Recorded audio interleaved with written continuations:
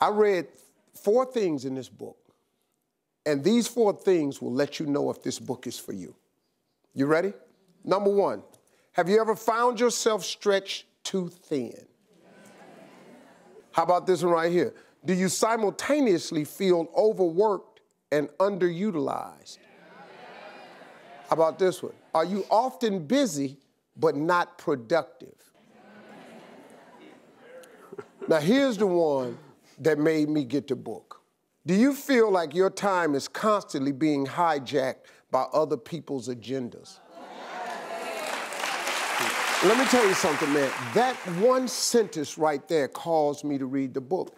And I learned, I'm so busy with so many jobs, but a lot of my work is a little bitty mess, ain't really got nothing to do with me.